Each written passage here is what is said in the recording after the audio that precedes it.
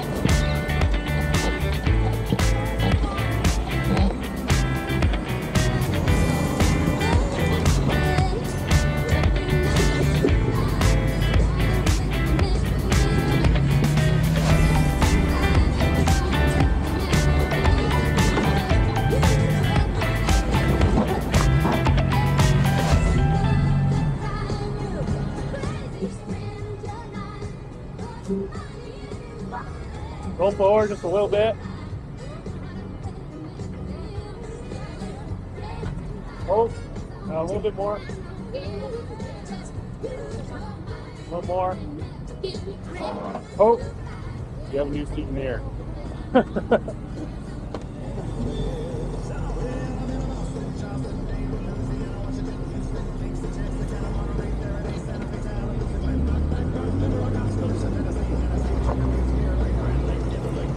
There you go, straight, a little bit driver. There you go. Okay, you're on the sliders, but you're coming up. Okay, back tires climb a little bit driver, little driver, you're gonna slide in, little driver, a little more driver. Yep, there you go.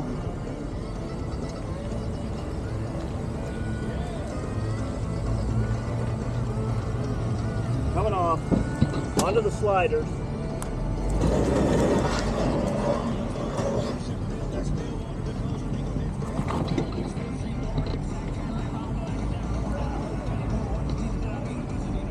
That was an eye-opening first outing with the Defender.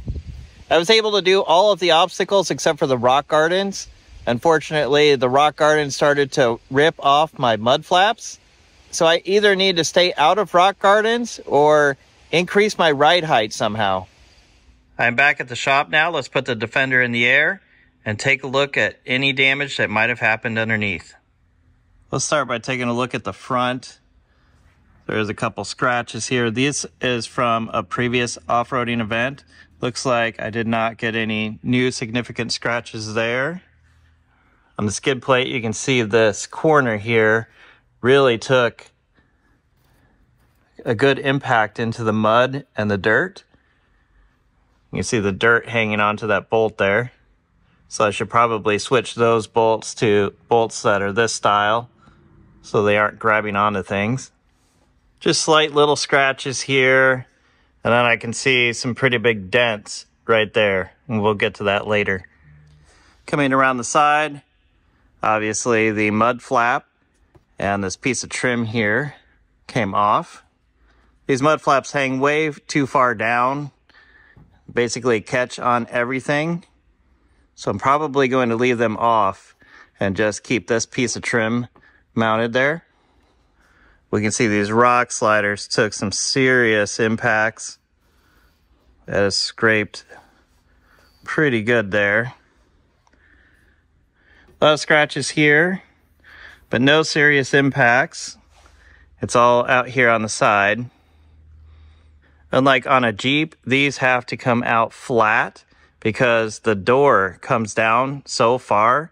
It would have been nice if Land Rover had made the doors where they started up here and then opened, and then the rock slider could angle up and be up in this area, but the door comes all the way down. It's a very tall door, and that makes it not a very good off-road feature. I guess my thoughts right now, if I were to try to improve this, would be to make the rock slider not come out quite as far. Then it wouldn't catch quite as many things. It doesn't look like it from this angle, but the rock sliders do only stick out the same distance as the tires are, so they don't stick out too far there. Now moving back in the center of the vehicle. The skid plate has a pretty good dent in it right there. And you can see the tearing in the skid plate because it's aluminum. The rocks grab onto it and then start to tear it instead of slide along them. Not too much damage. I think this is okay. Don't really see much damage at all back here. Just minor little scratches. Exhaust looks just fine. There's a little scratch right there. Here we can see how the lower control arm rock sliders were working. There is a ton of mud just caked onto there. Would have been grabbing into the hole that's in that lower control arm if the skid plate wasn't there. They don't look too scratched up though, so I don't think they were hitting rocks or other obstacles. Here's the one on the other side. It also was scraping against the dirt pretty good. It was getting jammed up in between the skid plate and the lower control arm. Looks like the center differential was high enough that nothing even touched it at all. Just the tiniest of marks right here on the exhaust. Just some faint, tiny scratches here on the muffler. And on the back, it didn't even hit the trailer receiver. So it looks like everything back here is sitting at a pretty good angle. Just the faintest of marks where something had touched it right there. And here's the rock slider on the other side. You can see it's also very scratched up along the edge here. So it looks like the main issues are the rock sliders hitting and the skid plate below the transmission. And the easiest way to solve that, I think, would be getting the Land Rover taller, whether that's with bigger tires or changing the suspension so that you have more lift in the suspension. Surprisingly, I was pretty concerned about the wheels. I don't see any scratches on them. There's none on this one. Here's the rear one on the left side. It looks fine. The rear one on the right side, don't see any scratches, just dirt. And the front one on the right side also looks good. You can see plenty of marks on the tires where they were rubbing on things, but it didn't get to the wheels.